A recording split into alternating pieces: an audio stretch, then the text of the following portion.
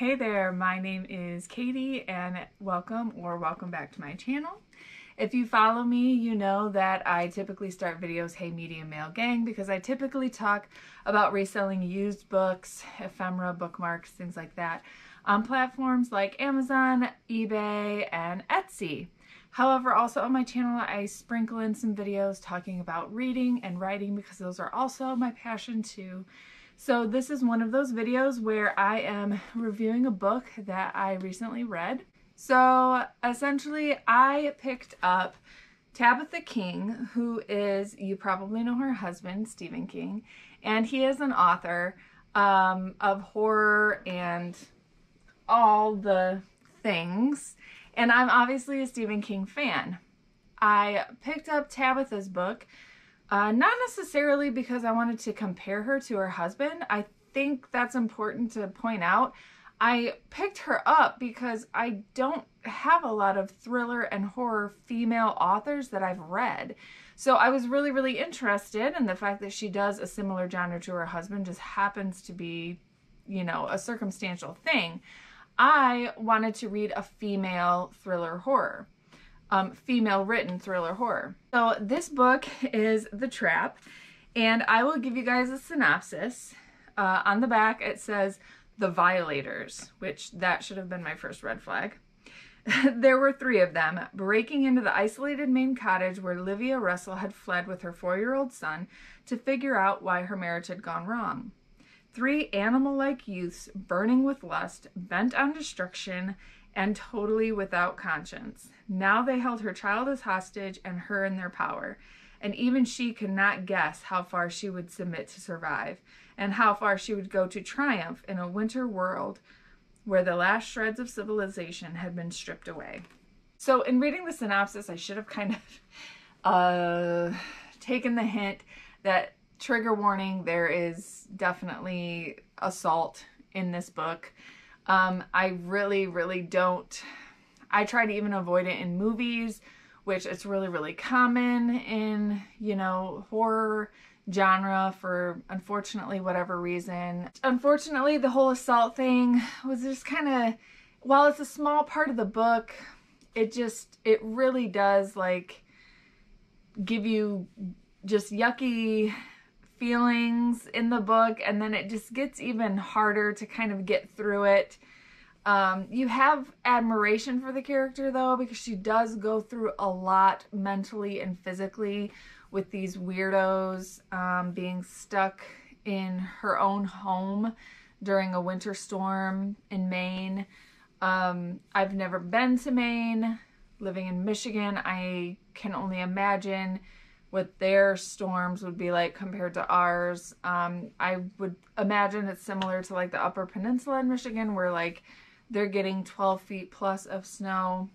This also takes place in like, I want to say 80s, 90s-ish. So there's no cell phones.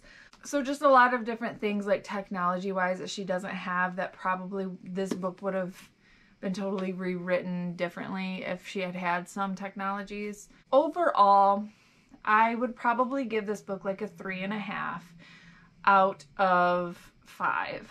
And the 3.5 is because the concept was good. The terrifying idea of being in your own home and home invasion, like that whole concept is scary. That whole concept of like having the one place that's supposed to be safe for you, which is your home, being like violated, like yeah, that's scary, that whole concept. So her whole premises around that was really well thought out and written. As far as the character building, it was there, especially between the main character Livia and her husband. You kind of understand like why their marriage is having difficulties. The character building is there. You understand Livia and you understand her husband and you understand like the weirdos that break into her house, but it's like, I don't know that it took 2/3 of the book to get there. I don't know. Anyways, my other complaint is frequently throughout the book, her husband is like a screenplay writer for movie, and you're frequently going back and forth between like the actual story and her husband's screenplay a little bit. Like some parts of the book are just his screenplay. That was really, really confusing for me. It wasn't engaging. I didn't really care about his movie. His movie was like supposed to be like an action movie or something. It just wasn't entertaining. It wasn't engaging. It made no sense to the story, like, unless it was supposed to be like a bunch of metaphors or explaining like him as a character, which him as a character is irrelevant because Livia is the main one. And at the end of the book, like, I don't know. It's just, the screenplay I felt like didn't really need to be there. Overall, 3.5 for me. Probably closer to a 3. Let's be honest, this is probably closer to a 3. You know, obviously a lot of trigger warnings in this book, from assault to drug use. But definitely just a lot of trigger warnings with this one.